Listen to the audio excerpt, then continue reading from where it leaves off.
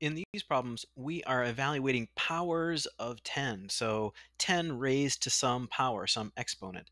And here we have 10 to the eighth. That's 10 multiplied by itself 8 times.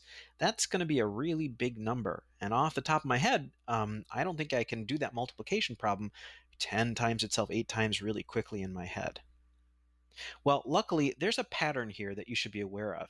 And let's just start by listing a few powers of 10.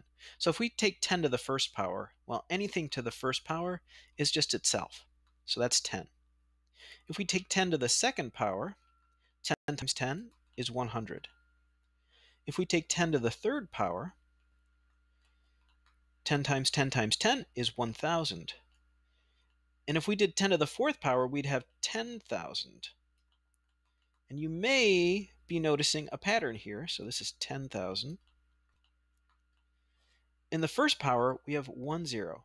Second power, 2 zeros. Third power, 3 zeros, etc.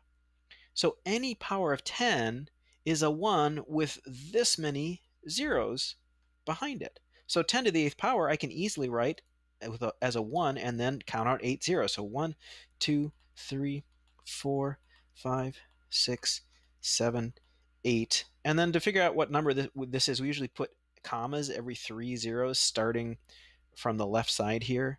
So these are the thousands and the millions. So we've got 100 million here. So 10 to the eighth power is 100 million. We can do this in the reverse direction too. If we want to rewrite this 100,000 as a power of 10, we can just count the zeros. So 1, 2, 3, 4, 5. So this is 10 to the fifth power because there was a 1 with 5 zeros after it.